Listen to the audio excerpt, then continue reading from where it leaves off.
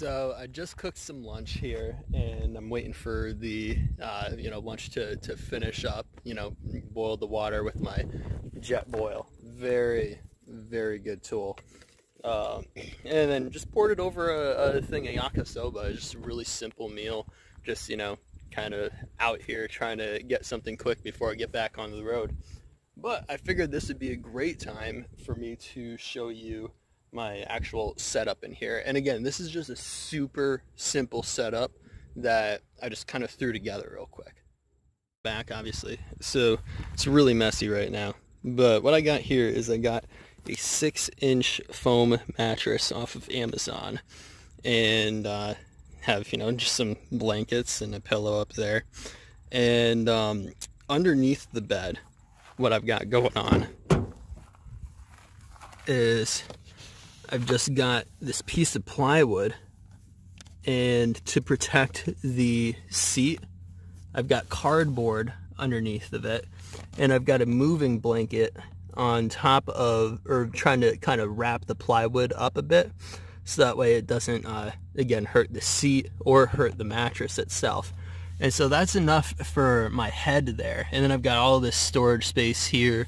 Got some Dr. Bronner's, some hiking boots. Got a little bit of food back here. Stuff like that.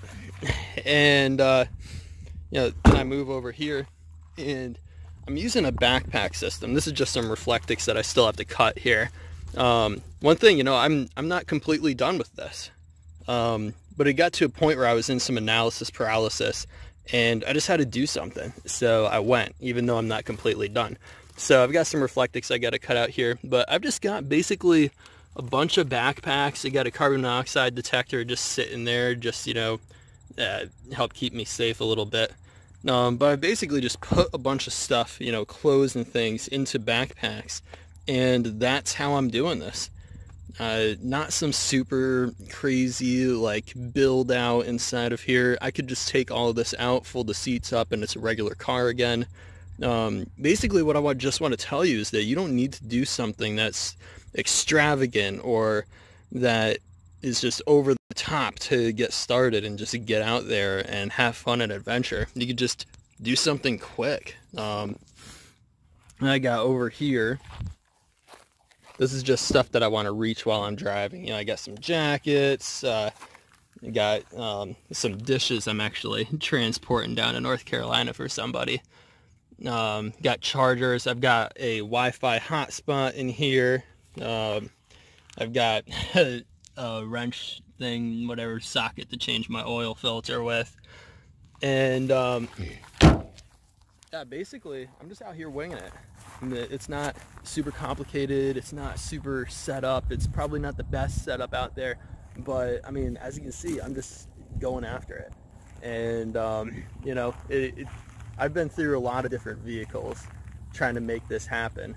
I got a Tacoma and I got a camper shell for it. I got a Volkswagen Westfalia, and that was not sustainable long term. It was a 1974, needed maintenance, routine maintenance, and there's just a lot of maintenance on those vehicles. Then I got a 1999 Dodge 1500 conversion van, and that, trust and believe, is an amazing vehicle. However, the thing is, I just don't need that much space, and the thing is terrible on gas. So with this, I mean, I'll be getting around 50 miles a gallon, even with all this stuff in here. 48, 49, 51 miles a gallon. Yesterday, I did a 350 mile stretch where I got, I think it was 51.8 miles a gallon. So I can do a lot of adventuring in this. I can go travel a lot of places with this and not take the amount of gas that the van is going to take. And I am 5'10", 5'11", and I fit fine in here. I don't have to curl up. A lot of these vans and stuff, you got to curl up in the order. You don't get that full size length. So in order to fit in the bed, kind of got a little hunch, a little curl in action in the legs going on. This I can actually just completely lay flat and I'm fine. I've got enough room. But anyways, just wanted to encourage you guys. This is by no means a really great setup, but it just got to the point that after buying so many vehicles for this purpose of traveling, I just came to the conclusion that I needed to go. I needed to do something. I needed to actually do what I was intending to do with these vehicles and travel. Doesn't have to be perfect. It doesn't have to be all like Instagram worthy and stuff like that, well put together, stuff that people are going to be jealous of, because this is my life. This isn't something that I'm creating for other people to be jealous of. This is something that I'm living, and that I'm living here, and that I'm living now. And so I hope this can encourage you a little bit. This is just in a field, you know, kind of cooking some lunch after church. And yeah, cool thing about traveling is that if you don't like a church that you go to, because I'll go to church on Sundays typically, and so if I don't like that church, no worries, I'm just going to be in another part of the country next Sunday anyway, so not, you know, potentially. And so, you know, I'm not tied down to a single church. Even if I'm in like one home-based location for a while, I don't have to go to the same church. So, you know, a lot of times when you know, get a house, you know, you're stuck in one location. You have to, you know, go around to different churches and find out where you want to be for the next few years of your life. With going out here, you just pull up Google, find a church, go to it. If it's you know, not good, if it's not teaching right doctrine or something, you just don't go to it next week. You go to a different church. But anyways, beautiful, beautiful area out here.